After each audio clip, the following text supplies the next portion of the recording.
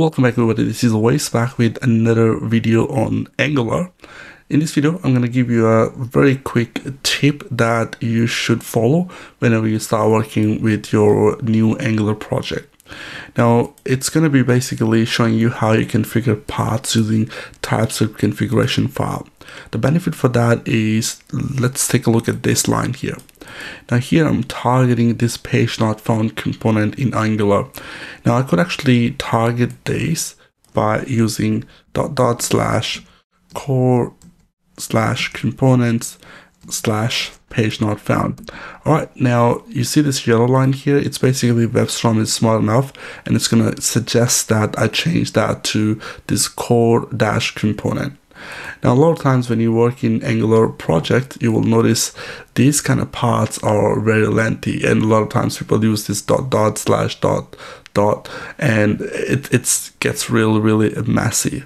So the thing you can do is you can configure these paths by targeting a certain folder, and that can be easily configured in your TypeScript configuration file. Let's take a look at that. So I'm gonna go to TypeScript config file, and here I've got some configuration. If you look at here, I've specified in the compiler option this source folder. This is like your base URL for your project, and in the path key, whatever you specify, well, the syntax for that is you start with @ symbol and then type the name that you want to call for that particular path and go into the array and then specify that path according to your base URL.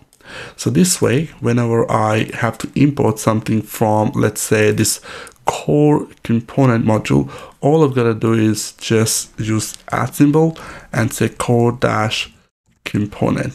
And at the compile time, it will basically render according to this path. So I'm just going to import that, add import statement, and you see WebStorm is automatically reading that I have a configuration in TypeScript config file, and it's just going to read this from there and then just properly add the path for me.